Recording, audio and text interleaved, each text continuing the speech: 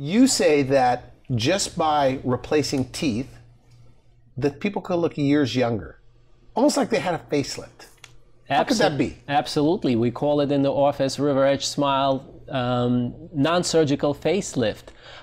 What happens with age, when you start wearing your teeth, your bite starts to sort of collapse.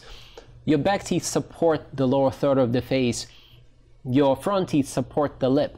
So when you wear your teeth down, the face starts to collapse. And if you give them, and if you restore that vertical dimension of the bite, when you rebuild the back teeth. So for people that worn down their teeth and lost that vertical dimension, by giving them new teeth, whether it is veneers or porcelain crowns, it can restore your lip back up. Okay. By rebuilding the back teeth, it gives you a facelift. People look 10, 15 years younger. And if you go on our websites, see our before and after pictures, you wouldn't believe it's not a plastic surgery, that it's dentistry that changed their faces. So as you lose your teeth, they get worn down, your face starts to sink in. Is that what you're saying? That's absolutely correct. Face starts to sink in. You start getting creases on the corners of their mouth. You start getting wrinkles just because the nose to chin starts to collapse.